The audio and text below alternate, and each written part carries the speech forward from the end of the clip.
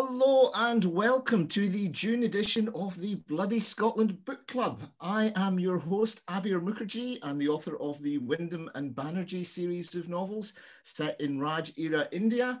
And today I'll be joined by three wonderful guests, and together we'll be reviewing the brand new books by Christopher Brookmyre, Imran Mahmood, as well as a tribute to the Golden Age, a classic begun by Dame Ngaio Marsh, but finished only 70 years later by Stella Duffy. But this is a live and interactive book club, and your participation is vital. So before I introduce my guests and the books, I want to thank you for joining the book club. Thank you if you've maybe read some of the books already, but whether you have or you haven't, please do put your questions and comments in the chat function on your screen, and I'll do my best to factor them into the discussion. We'll go through each book one at a time, and we'll also hear from each of the authors reading from their books. So on with the show. Tonight I am joined by an esteemed and wonderful panel. That's esteemed, not steamed. I've got Lee Randall. She's an editor, presenter, freelance writer, interviewer, and festival programmer. And if you've been to a literary festival in Scotland, the chances are Lee played a role in organising it. I've got Alex Hawley. Alex is a blogger and crime aficionado. Crime fiction aficionado, I should say. You're not a crime aficionado, that's, or maybe you are. He's been reviewing crime fiction for over 5 years and now has a weekly interview slot on the UK Crime Book Club. But we're not going to talk about that, Alex. And I also have Dr. Jacky Collins, who's a senior lecturer in film and TV at Northumbria University, and she's one of the... Not anymore, darling. Not anymore. Okay, well, no. you're still very, very knowledgeable. Freedom. Are you still involved with Newcastle Noir? Very much so. Yeah. She's one of the organisers of Newcastle Noir. There you go. I should have done my homework, ladies and gentlemen. Anyway, welcome to you all panelists. How are you all this evening? Great. Yeah, good. Good. You ready for this? You enjoying the football and the tennis that's been on? Sports are always a good thing, but books are what we're here for. Books are what we're here for. Well said. Most importantly, have you all got a drink? Yes. Because this is a book club. You can't have a book club without some form of libation. What have you all got? What have you got, Alex? Just main fluids. Okay, I'll not dwell on that. Lee, what have you got? What are you drinking? Red wine. Red wine. What kind? Oh, hang on. I've got the bottle here just in case this goes on. This kind. What is that? I can't read it. It's nice. It's very nice. It's lovely. And Jacky, what have you got? To remain slightly Vodka. Dignified, it's water. It's water. It's vodka. Otherwise, it could get very messy. Well, I've got a whiskey. This is a Glenmorangie tonight. We'll start with that, and then we'll see where we get to. Yeah. Now that we've got the important things out of the way, let's move on to our first book, which is The Cut by Christopher Brookmyre. Let me tell you a wee bit about it. Millie Spark is a special effects makeup artist whose talent is to create realistic scenes of bloody violence. Then one day she wakes up to find her lover dead in her bed. 25 years later, her sentence for murder served, Millicent is ready to give up on her broken life until she meets troubled film student and reluctant petty thief Jerry. Together, they begin to discover that all was not as it seemed on that fateful night, and someone doesn't want them to find out the truth. Before we get to it, let's hear from the author himself. This is Christopher Brookmyre reading from The Cut. Millicent inched forward in the queue, relieved to find herself in a situation that made sense, waiting in line. This was going to be the easiest part of her morning's quest. All she had to do was order coffee and cake. Then the child behind the counter asked what she wanted. As she opened her mouth to speak, she caught sight of the boards on display behind the counter. 5 columns of options, not one of them simply coffee. It wasn't merely that she hadn't heard of half of them, there were just too many. She was paralysed. She felt a tap on her shoulder. "You're next," said a slight man accompanied by a large dog. Millicent's mouth remained open, but she still didn't know what to say. "Is it a latte maybe? A cappuccino?" asked the girl. Then, Do you need a wee minute? Her voice suddenly cloying, talking like Millicent was a child. The little man with the big dog tutted and sighed. Millicent's instinct told her just to leave, but she needed her proof for Vivian. Maybe I can serve this gentleman while you're deciding, the girl suggested. That would probably have been okay, but the problem was he made a move. He didn't wait for her assent, he simply stepped across her. I just want a flat white to go, he said, speaking like she wasn't there. She had to stand her ground. Millicent threw an arm up to block his path, turning to confront him. Where do you think you're going? I'm in a bit of a hurry, he explained. Allow me to explain to you the concept of hierarchy, she replied. At its most basic, it derives from who was here first, and we call this a queue. It's just to give you a wee minute to help make up your mind, the girl offered. No, he can wait his turn like he's supposed to and not act like I don't exist. There's no need for that attitude, the man said. And there's no need for you hassling me either. How urgent is this coffee you're needing? Is it defibrillator coffee? And what are you doing with a dog twice the size of you? How does that work? Do you hump its leg? At that point, she felt another hand on her shoulder. This time it was another member of staff, a woman wearing a stern expression. I'm afraid I'm going to have to ask you to leave.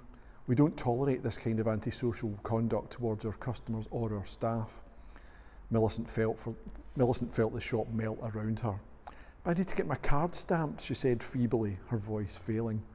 If you don't leave, I'll have no hesitation in calling the police. It's company policy to prosecute. At the very mention of the police, she felt the blood drain from her face, a familiar hollow forming in her gut. She knew the consequences. She shuffled towards the door, the manager opening it for her. And never mind stamped, your card's marked, the woman told her. Don't come back. Well, there we have it. What an opening. Can I just say, before we start going into this book, does anybody recognise the background there for where Chris was filming from? I think, and somebody might correct me if I'm wrong, that looked like the cupola of the Mitchell Library in Glasgow. But it's not. Not a lot of people know this, but superstar Chris Brookmyre has a replica of the Mitchell Library in his garage. That's how he rolls. So it's actually his house. Just looks like the Mitchell Library. Bob is telling me that he thought it was the Mitchell Library, but it's not. It's superstar Chris Brookmyre's house. And not even one of those screens. No, it's real. It's real. Yeah, amazing. The scale's slightly different. I think it's 1:2. His is a bit bigger than the actual thing, but that's what it is. Now, who would like to kick off the discussion? Who is going to champion this book? I will. Okay, Lee, you kick off for us. I will. And I'm glad we're all laughing, because my view on this is that The Cut is the paella of crime novels. It's got so many different ingredients that shouldn't necessarily taste good together, and it's delightful. So as you've all heard the thing, Chris is always reliably funny, clever, and angry. And these are qualities I adore about Chris. And as I say, so some of the ingredients in this book, we've got really repulsive baddies and really good goodies. We've got sexism, sexual abuse in the film industry. We have undercover cops pretending to be in relationships with people to further their own agendas. We have racism. We have this sense of entitlement, both hearkening back to the issue of the film industry and with the young film student in university and who's in the hierarchy at the university. We've also got something else which we've got this weird trend, this new trend of getting young people to live with older people as a sort of social experiment, which is really interesting. And then we also have genre snobbery, which in this book is about horror films, but I've read Chris's books before. He's not just talking about one genre, he's talking about all people who condemn other people's preferences for culture and art, including people who sneer at crime fiction. Boo hiss to them. I've got, I also think, I've got loads more to say. I think that we can draw a thread between this and Imran's book later, because that's about a homeless man and what that's done to him. And in this book, we learn about how Millicent's been affected by incarceration. Mentally, she's still institutionalized. And she knows some things about the 21st century, but not all things. And she's very suspicious of stuff. And then again, I can't believe that was the clip he read, because the thing I love about this book is it's not, I hate books where old people are supposed to be cute, where they climb out of a window and they walk across the lawn and they fart and they curse. And we're supposed to think, oh, isn't that cute? An old person did something. Old people were doing stuff before we were born, right? Old people invented stuff. And the people in this book are not mocked. And there's a group of older women, there's loads of older people, and they're not treated like cutesy, whimsical entertainment things. Right to the end. I mean, the last paragraph of the book, it's paid to any of those ideas. Yeah. Is there anything I didn't like? There were one or two coincidences that I thought strained my credulity. But by that point, I was so invested in the whole story that I was like, okay, I'll go with that. That'll work for me. The paella of crime novels. I have not heard of higher praise. He will never forgive me for that. I think it's brilliant. Who would like to come in on the paella of crime novels? Well, I was likely to say that I didn't find any fishy bits. So as I was listening to an audio and it had two separate narrators, I thought that it was really well done because of the two different generations it covered. And it needed the two narrators for that, I think, because if it had just been the one, it wouldn't have worked. When talking about Chris's work, comedy is essential, but the time lags when you went back into the past, because they started as new chapters were okay, but in other books, authors sometimes do that in the middle of a chapter, and you're a bit struggling on audio because there's no obvious page marks. But in this, because you started it with new chapters, it worked. As you went through the book and discovered why everything was happening from both angles, you could see that Chris had tried to cover all the book in a lot of layers, and the film reference competition was very funny because I thought, am I going to work this out before the character does or not? I enjoyed that bit. And did you? On a lot of them, no, because I wasn't old enough for a lot of the references. But given that Millicent is in the 70s, I'm not surprised by that. Well, that's right. There are games within games in this. Jacky Graham's written to ask, is there a risotto of crime fiction? I think there should be a whole range of rice-related books to do with crime fiction. I would like to hold my hand up as writing in India. At least one of those should be mine. Sue Monroe says, it's a very clever book, refreshing to read about someone coming back into the world after being locked away, to see how they cope and how with a changed world. She says, I hope I'm as energetic as Millicent when I'm in my 70s. Especially that last paragraph, I have to say. Jacky, what did you think of the book? Yeah, I really enjoy seeing that notion. Lee, talked about it, but that sense of agency, that even, I mean, this woman has been locked away, has grown older, and yet it's not over. I love that sense of, it's like, I may be at a certain age, but it ain't over yet. I'm still not done. And then, to take another outsider, shall we say, because it's always, a story in tandem is always beautiful, and the way you see people start to bond and what brings people together and finding that commonality and then that purpose. And with Jerry, it's like, would this happen? Would this really happen? Does it matter? It's like, I think Chris, again, Chris takes you on a journey that says, put these things to one side. It's okay if it might not happen. Just go with me and see what I can do with this. And he works some incredible magic. You're right. I think a writer has to earn that suspension of disbelief, and Chris's writing gives him that. He earns it. He earns our respect because we want to go with him. don't we? Yeah, and I think there's you know, with the humour and with the writing, but there's a sharpness. You know, it's like I was thinking, you know, you mentioned paella, and it's like, and so the, you know, the chopping things, the ingredients, and he's got a way of just slicing through things. The cut, I mean, you know, so yeah.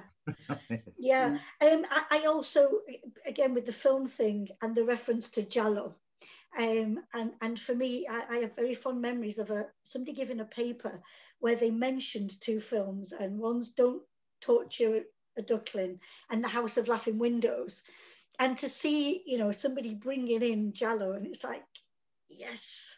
So yeah, I was very excited by the book. It was a bit embarrassing, the excitement level. Yeah. Well, I'm going to tell you my 2 cents on it. You know, I'm a big Chris Brookmyre fan. You know, I've seen his library, so I would be. I love this book. I love the way, as you've all said, he takes you on a journey. But it's a journey towards something that I've never been before. You know, the industry, the crime fiction industry. You know, I in a previous life, in my days when I used to do finance, you know, I did a few film financing deals. So I know that everything he's written checks out. He's researched this. So not only has he researched the genre, which I think is something that he loves, but he's researched the industry. And what he's written rings true, and it kept me in that bubble. We were talking about that. So I mean, as you say, it's everything. It's the story. It's this going down a rabbit hole into a world you would never go into. You know, yeah. I never thought I would enjoy a book about horror films, but it was great. Yeah. Yeah. But this is not hagiography. We're not here just to tell the authors how brilliant they are. Is there anything that you maybe didn't like, or would wanted to see done differently? Well, considering that it went through a number of countries in the book, it didn't really go into the details about different films from those countries. It could have been a bit more sarcastic with the film references from other countries a bit, I think. Anybody else? Any other comments? There are a couple of big coincidences. Mm-hmm. Again, that's good. You're right. No, I'm just being vague. And certainly one coincidence I found, you know, I thought, oh, well, I figured out it was coming, and I was like, this is a bit pat, but I'm going to go with it because I'm in love with these characters now. I also was intrigued by the fact that a woman with a passport, as we've been saying, this is not a spoiler, goes to other countries. But Chris made it possible because he had built into the character the fact she's a makeup artist. And who else can use a birthmark to such beautiful effect but Chris Brookmyre? Yeah. I was like, yes, you know, okay. I was resisting that moment in the book, but okay, you convinced me. I think you're right. There's so much going on that we do give Chris the benefit because it's a wonderful book. And I wonder as well, do we not? I mean, I know I do it. You maybe don't. You may be very sensible, pragmatic people. Yeah, but we look at, don't we? Yeah, but I often do that. You know, look for those chance links with people or situations, and you know, and would they, you know, can we account for them in any rational way? Maybe not. So, you know, I could even go with some of those coincidences because sometimes they happen in life. I mean, yeah. Well, Chris did work in the industry in the past, so it's not just research. Oh, is that right? Oh, well, that explains that. I should also say, I'm being told that Chris has been longlisted for the McIlvanney Prize this year. He's the only writer to have been longlisted every year. Although at least once that was as Ambrose Parry, which was basically his wife's work. So I think that's cheating.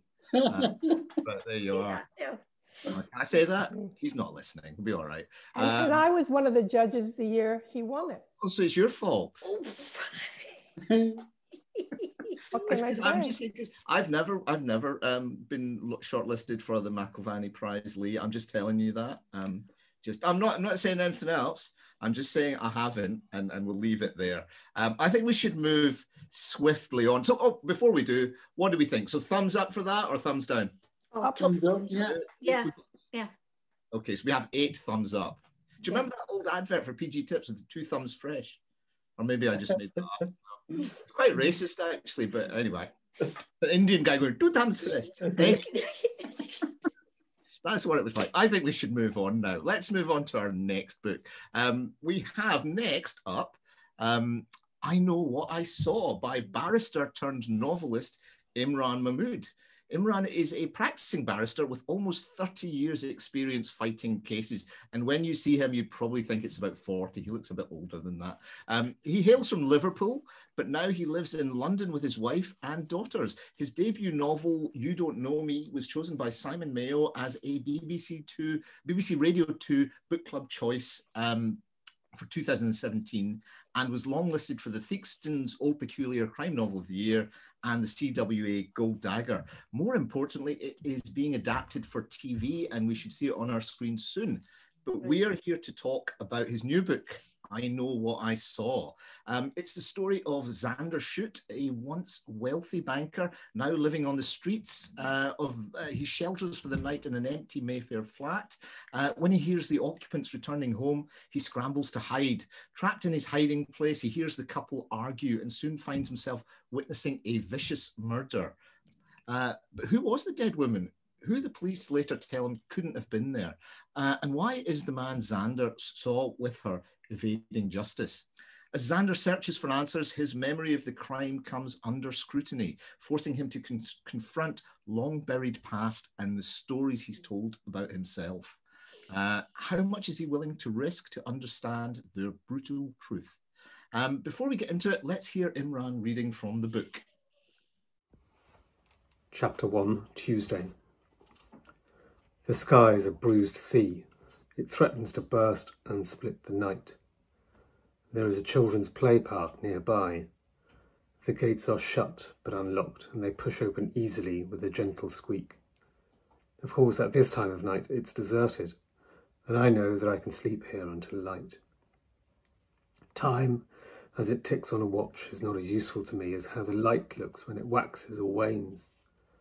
For me, the time is hidden in shadows and in the lengths they cast on the ground. I think about earlier today, about Amit and the fruit now warm in my pockets. That at 17 years old he thinks about me at all is a surprise. I've known him a summer and an autumn, and now most of a winter, and he brings me oranges, when most people bring nothing but chaos and dirt. The ground here is covered in wood chips, making a decent mattress under the slide, where it is dry, shaded from the elements by the wide tin slope. Before, when I knew too much about numbers and nothing about living, I tried to sleep in the tunnel to use its seclusion, but the curve is death to sleep. Now I crouch under the slide and tear out sheets of newspaper, rolling them into apple-sized balls. I can't read the financial pages anymore, so the pink ones are the first to go. Each one is forced into the gaps in my coat sleeves, the wool inflating until I'm like the Hulk. And then I do the same to the legs of my jeans. In no time, air is trapped in pockets and my body warms. The paper clings on to the heat. The remaining balls I arrange into the carrier bag from Amit's oranges and convert into a pillow. I lay the oranges by my head because the scent of them comforts me. From here, all I can see in the blue moonlight is the dulled metal underside of the slide. The position of it sloping up towards me, upside down, gives me a sensation of vertigo. Vertigo. Mum wrote a paper about Vertigo, the film, and Proust, and how much the one had borrowed from the other. Madeleine Elster was Hitchcock's heroine's name. The connection was obvious, Mum said. Proust's Madeleine's and his painter Elster combined into one. And then wasn't Vertigo just a yearning for lost time? Wasn't it the yawning abyss that caused the vertigo? Mum was an academic above everything else, the kind of person who could only escape the gravity of life by manipulating herself with art. Rothko was her thing. I hadn't really ever got on with the abstractness of him. It didn't make sense to me having a painting of just 4 colours. But isn't that just the incredible thing about him, Xander? That a person using 4 colours and no representational effort can paint oblivion. Don't you find that amazing? She was the kind of person who looked up to rarefied heights, but down was where I wanted to be, with my nose in the dirt and the physics. Who would like to lead off on this one? Well, I shall advocate for it, I think. Ah, go on then. Champion this book, Alex. As a former law student, I've liked both of Imran's books. This one is less court-based than his first book, as his first book involved the closing statement. This book had a legal basis from the point of view of on-duty solicitor. So it's completely different in tone, I would say. Although you do get to have a lot to do with flashbacks, like he used in the first book. Flashbacks are an essential part of the story, as they allow for the arc of the story to be told and the emotions behind it to come alive. I must admit, it was a difficult book for me to review because it reflected what was going on in my own life at the time, which is not great. But as we know, often the way that you see a book is what happens at the time. It's never in a vacuum. So this book it touched you in a way because of what was going on, and it resonated. Yeah. Absolutely, yeah. And it dealt with the emotions very well. Yeah, yeah. Yeah, I mean, as you say, this is a book which has time shifts. We talked about different time shifts in the last book. This is one that does it extremely well as well. We are seeing a man who has broken down in many ways. He's had a breakdown over 30 years, and we're seeing what he was like before that, and what he's like now, and what's led up to it, and it's handled very, very well. Why don't I come to you, Jackie? What did you think of the book? I was fortunate enough to prepare the book alongside Trevor Wood's latest book. So the whole notion of the voice of the homeless person, and I'm sure we've said that that idea of voices that we either don't hear or we don't want to hear. And like Alex was saying, this wasn't necessarily an easy read, but then why should everything that we read just make us feel comfortable? I think it's good to be challenged. So on that sense, because it was like, this could be any one of us whose lives are in a comfortable position, and a twist of fate, and that is gone. And how then do we deal with that? So that was a little bit tricky. And then again, I have problems with an unreliable narrator, and I don't know whether it's because it's like, please just tell me the truth. Maybe I'm a simple girl, and I just like to have something that I can hold on to, because then when I hold on to it and it's actually but wait, and then that is the skill of the author, though, isn't it? To be able to say to you, really, I think maybe I'm just gullible, and to be taken along. Do we live in a world of truth? I mean, look at our politicians. Our prime minister refused to sack somebody and then took credit for it within 24 hours. I mean, what is truth? Exactly. And so even as uncomfortable as it might be, to have a book that says to you, really, honestly, is either do you really believe this, or an author that pulls you one way and pulls you another over their character. That's class writing. Yeah, it is. Lee, what are your thoughts on the book?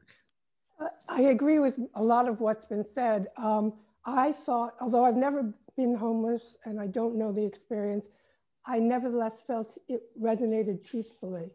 I felt that he managed to convey both the way that a homeless person has to make 1,000 calculations at every moment. Is this place safe? Is that safe? Where can I go? What can I do? What's going to be okay?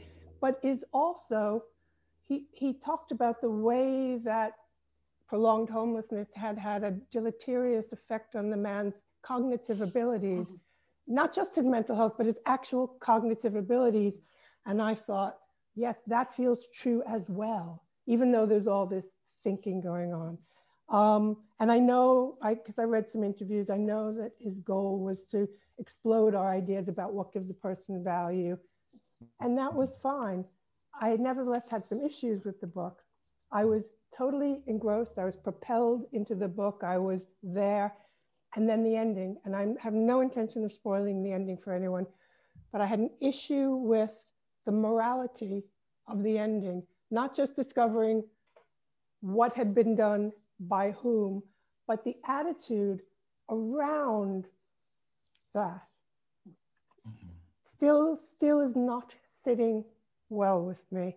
And there's an item of evidence whose discovery after 30 years, I find my credulity cannot go there with the writer. I was like, really? You were able, this thing was able to be found still then in that place, and I can't sit well with that. So though I nevertheless thoroughly enjoyed the book 90% of the way, but in hindsight, the book's making me a little bit uncomfortable.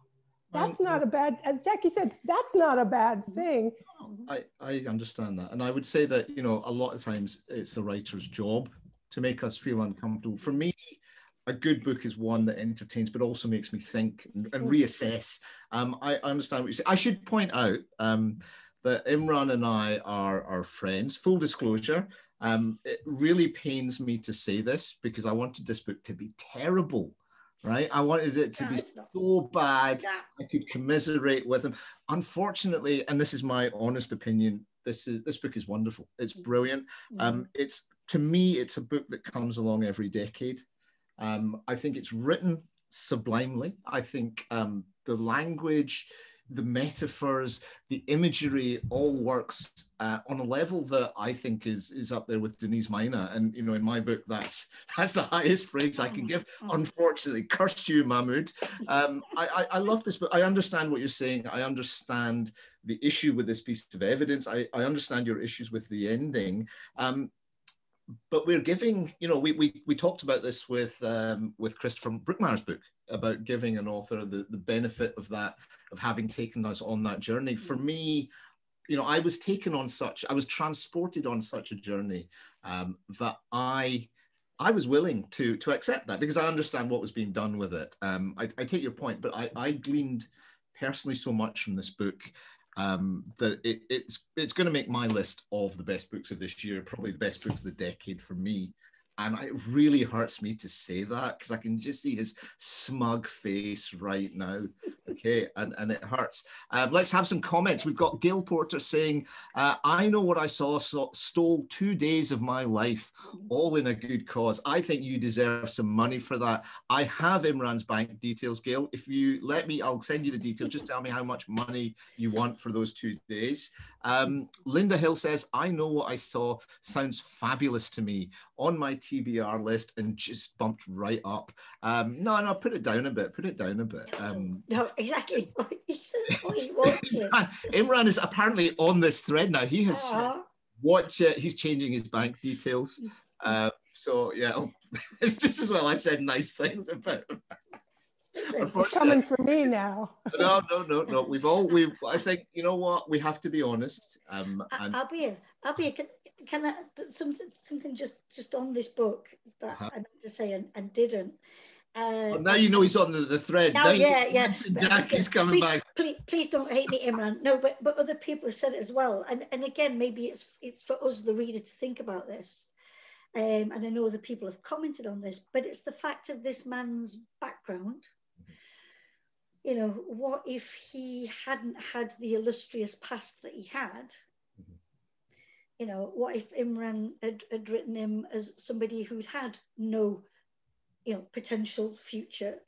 I mean, how would we feel about a homeless person who'd never had a job, never had a home, never had a relationship? Would we have, I don't know, would we have gone near this book? Or even, yeah. Well, that's a really good question, Jack. Would such a book have been, sanctioned by an editor or a publisher? Because at the end of the day, I mean, speaking from experience, I might want to write a character a certain way, and I may get pushback from an editor saying, well, this character is thoroughly unlikable. And I say, it's based on me. And they say, yes. But you have that problem. You have the problem of the character that we're going to spend 300, 400 pages with has to be relatable in a way. Otherwise, we won't do it. As Alex said, we've all got other things to do, so other books to read, and so it's a tough one. If I think with this book as well, the education of the central character plays such a role in the story, to make the story what it is, his background, his vocabulary. I think he's quoting Proust at certain points. Yeah, okay, it's just not showing off, but it's also the character, and all of that gels together. And it, for me, it added to the warmth of the book, or it added to the experience. But your question, Jackie, I don't have an answer for. Lee, Alex. And yet it's interesting, is it not, that the police, despite this man's privileged background, he is a homeless person and not to be believed, and not to be listened to. So, the labels that we place on people. Well, Trevor Woods and Sarah Heatherly's books also cover it at the same issue with different angles, and I think that homelessness is going to be an area which is going to be covered by lots of people, and we're going to see the different ends of it. There's a different ends of the scale, and as Jackie says, at the moment we're not seeing homelessness people in the way that we would. Yeah, we're not seeing them in a way that the society paints them in the media, say. Lee? Well, I noted down a quote, because he says he really does engage us with exactly this issue.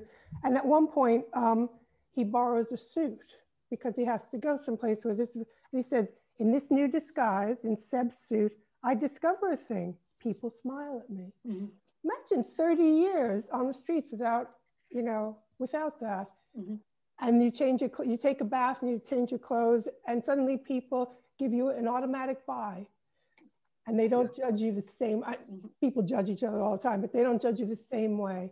And they actually even see you. You're not invisible anymore. And I mean, so as I say, all those points I thought were really well. Your points about the ending are valid. And it's worth pointing out. As we said, we're not here just to cheer to the rafters.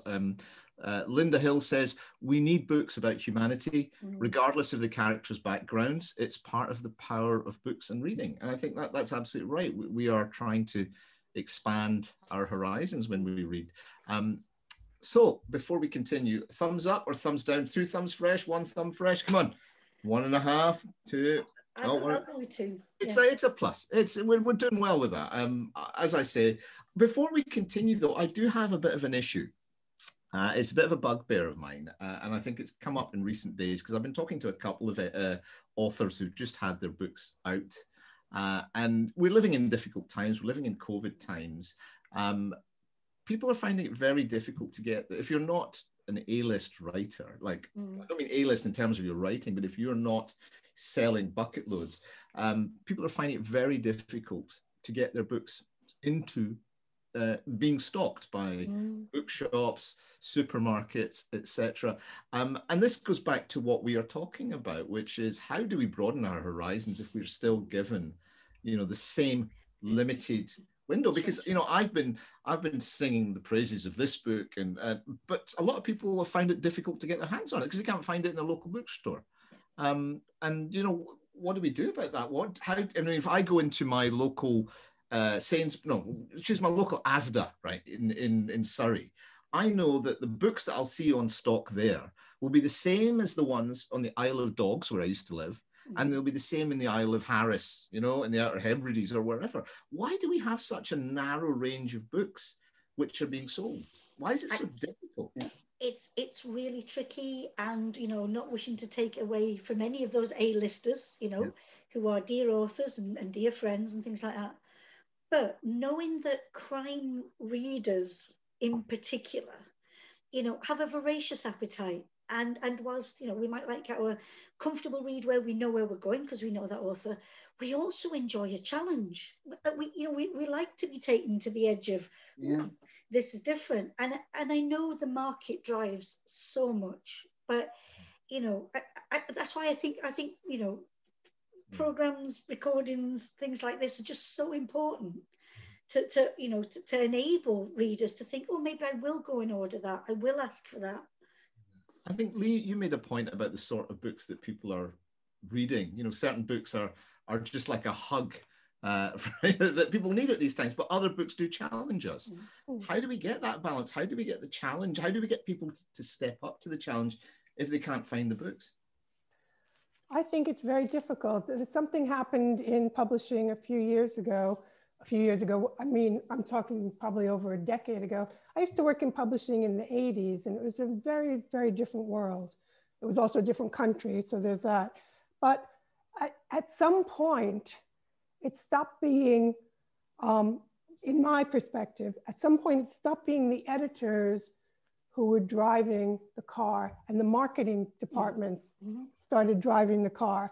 And I have heard writers say that, you know, and agents say, you know, if the marketing department, the editor likes a book and brings it into the meeting, says, I'd like to buy this book. And if the marketing department says, I can't put that in Tesco's, boom, they reject the book. Yeah. Now, I know every year there's a surprise hit and there are quirky things, and there are always people, there are small indie presses that are fighting the good fight, and, you know, yay. But for the big company, well, it's like one big company now, right? It's the driver has changed. Yeah. And so it's up to people like us, as Jacky said, to remind people that other vehicles are available. Vehicles are available. Other recipes as well as paella are on the menu. I'm finding audiobooks a real problem. Like, for example, because a couple of the nominations for this year's McIlvenney Prize are from small indies, they're not on audio yet.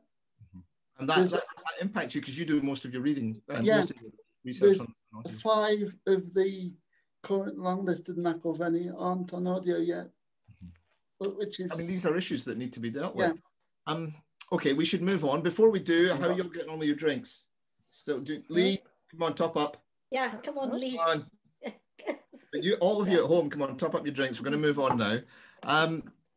Let's move on. Finally, we have, last but not least, Money in the Morgue, an Inspector Allen mystery started by Dame Ngaio Marsh during the Second World War, but she never finished it. And 70 years later, Stella Duffy took up the cause. The book was shortlisted for the CWA Historical Dagger in 2018. And here's what it says on the back. It's business as usual for Mr. Glossop as he does his regular rounds delivering wages to the government buildings scattered across New Zealand's lonely Canterbury Plains. But when his car breaks down, he's stranded for the night at the isolated Mount Seager Hospital with the telephone lines down, a storm on its way, and the nearby river about to burst its banks. We all know what's coming. Trapped with him at Mount Seager are a group of quarantined soldiers with a serious case of cabin fever, 3 young employees embroiled in a tense love triangle, a dying elderly man, an elusive patient whose origins remain a mystery, and a potential killer. When the payroll disappears from a locked safe and the hospital's death toll starts to rise faster than a COVID epidemic, it doesn't say that, and the appearance of an English detective working in counter-espionage be just a lucky coincidence, or is something more sinister afoot? Now, before we continue, let's actually hear a wonderful interview from Stella Duffy. Hello, Bloody Scotland Book Club. I'm Stella Duffy, and this is Money in the Morgue by Dame Ngaio Marsh and me, not a dame. I'm just going to read you a bit from chapter 1, and you can decide who wrote it, her or me, or is it just line by line? Who knows? I know. HarperCollins know. You can ask me, I'll tell you. Chapter 1. At about 8 o'clock on a disarmingly still midsummer evening, Mr. Glossop telephoned from the transport office at Mount Seeger Hospital to his headquarters 20 miles away across the plains. He made angry jabs with his blunt forefinger at the dial, and to its faint responsive tinkling, an invisible curtain rose upon a series of events that were to be confined within the dark hours of that short summer night, bounded between dusk and dawn. So closely did these events follow the arbitrary design of a play that the temptation to represent Mr. Glossop as an overture cannot be withstood. The hospital, now almost settling down for the night, had assumed an air of enclosed and hushed activity. Lights appeared behind open windows, and from the yard that ran between the hospital offices and the wards one could see the figures of nurses on night duty moving quietly about their business.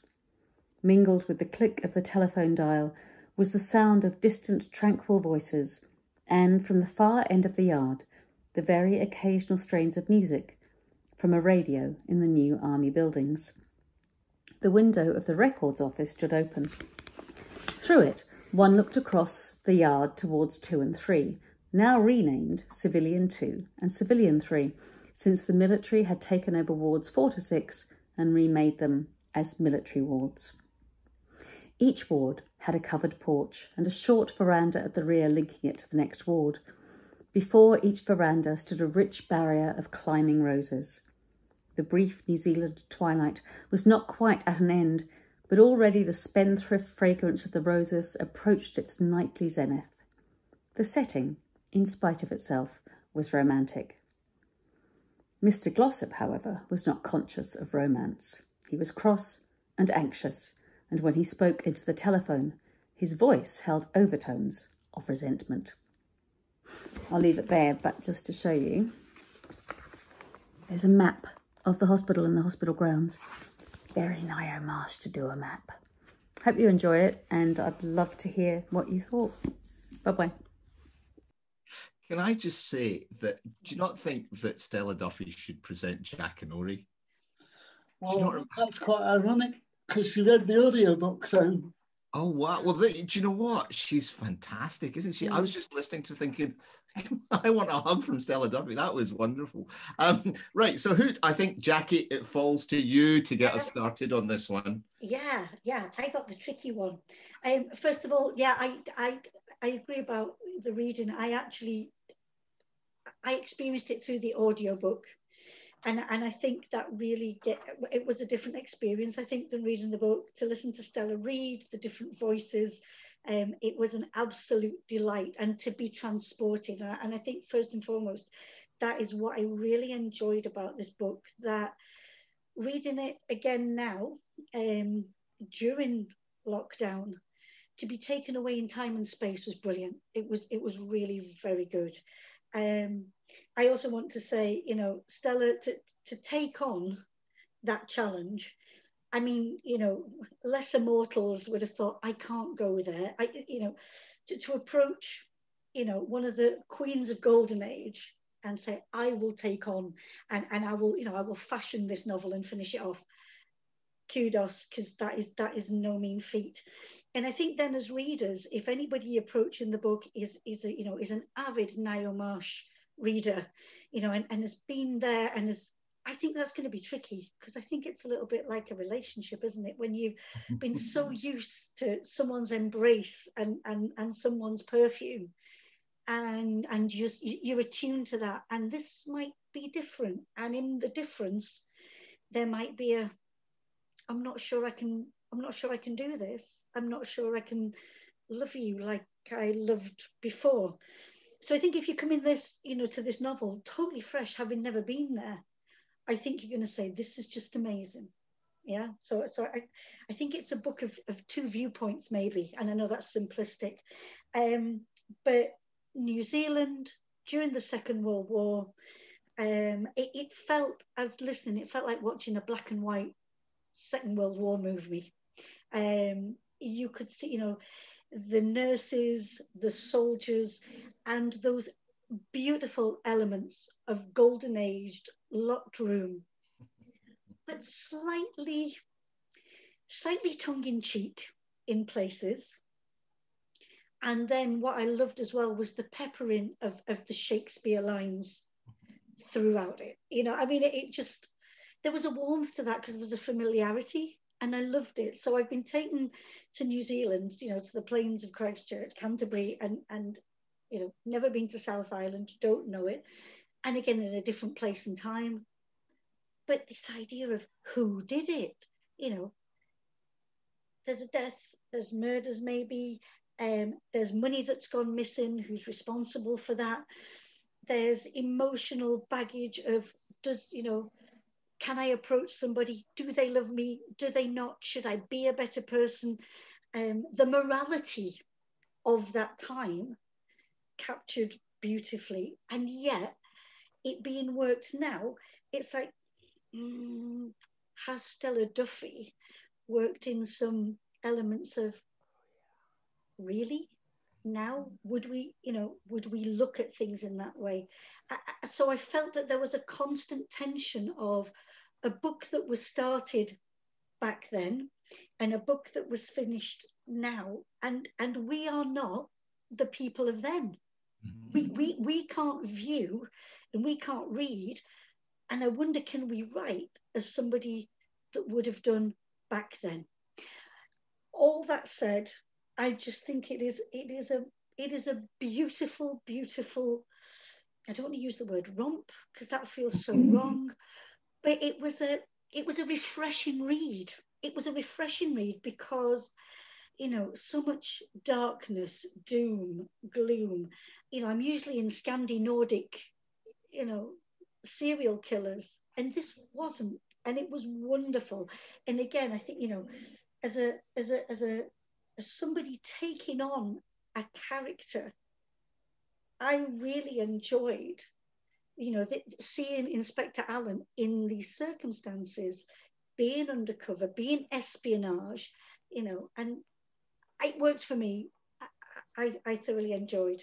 So ringing endorsement there. So we have a familiar face in New Perfume. Now, is that New Perfume Chanel No. 5 or High Karate? Lee, what did you think?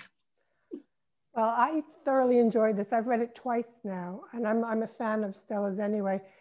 It's really funny to me that she showed the diagram because I have notes here about, so to me, charts in books are always a warning. So are cast lists. It's like, oh hell, there's going to be a lot going on here, and I'm going to be flipping the whole damn time. And the thing, can you see behind me? I love Golden Age books. So you can see the green spines and the yellow spines.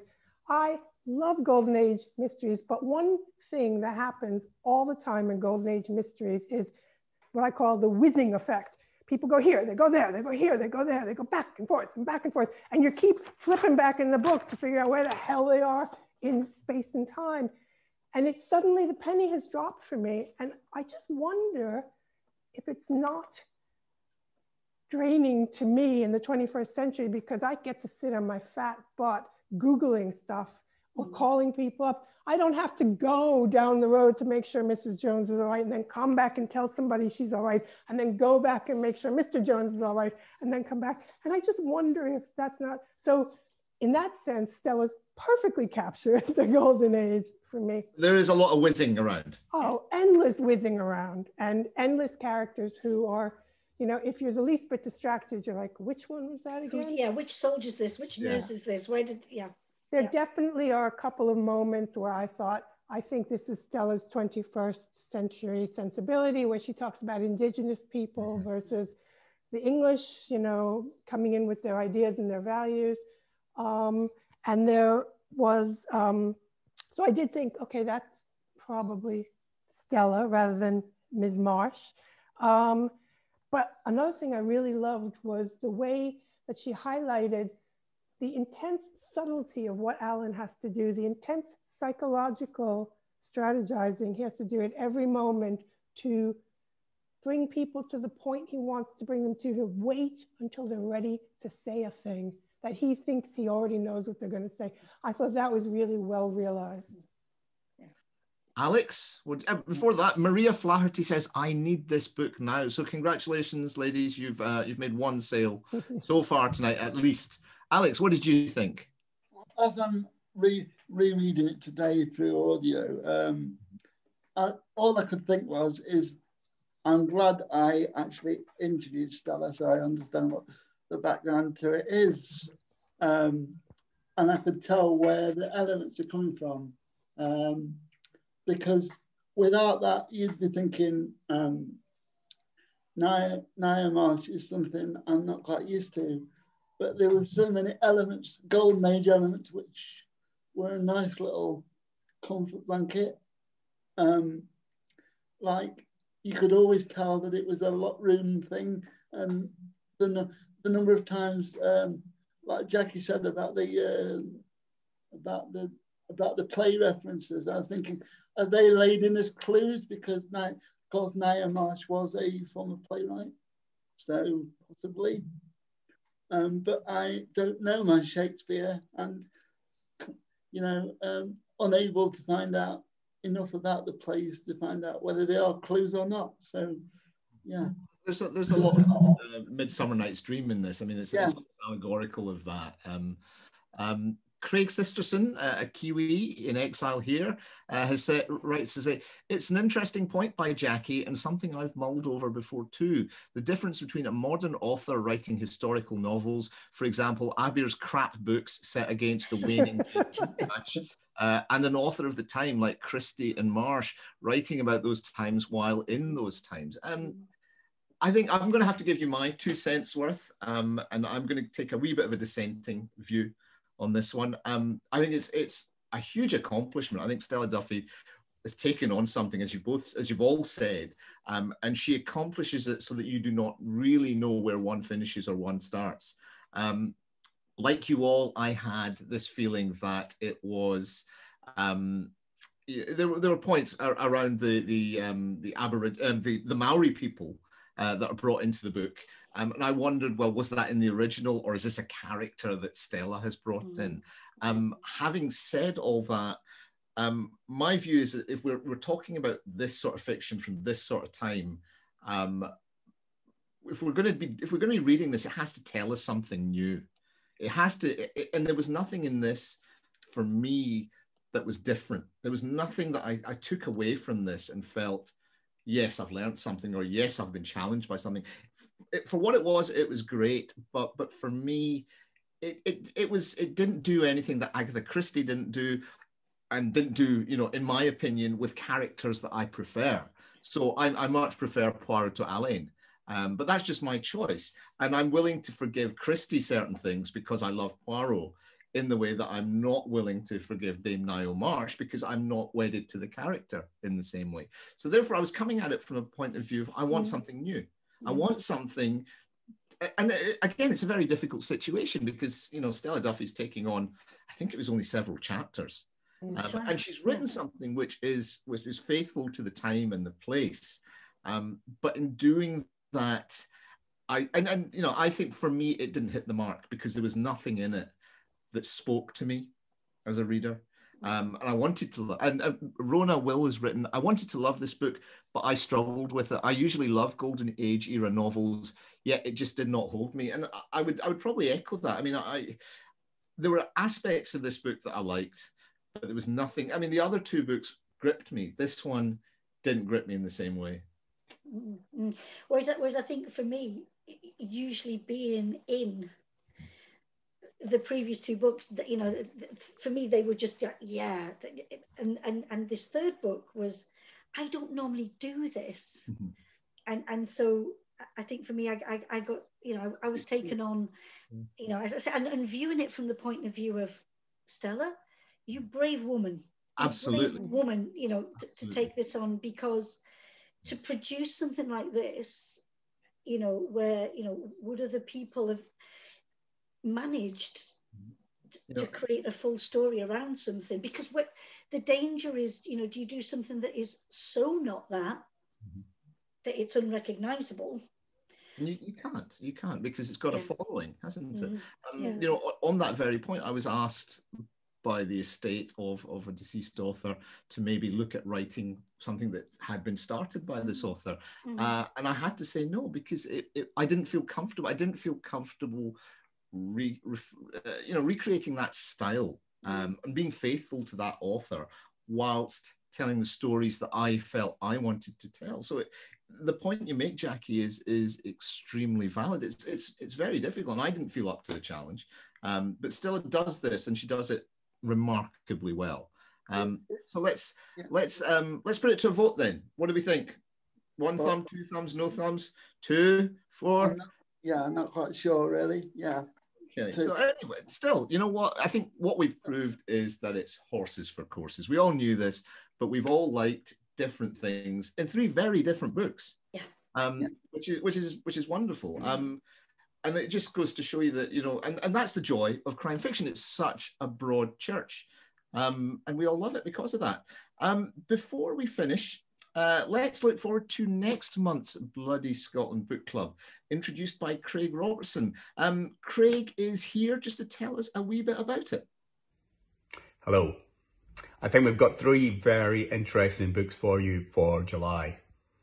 I am going to be joined by reviewer and blogger Lindsay Adams, festival organiser and crime fiction fan Anna Day, and New Zealand-born writer and reviewer Craig Sisterson. We, along with you, are going to read these 3 books. Blacktop Wasteland by S.A. Cosby, Our Little Cruelties by Liz Nugent,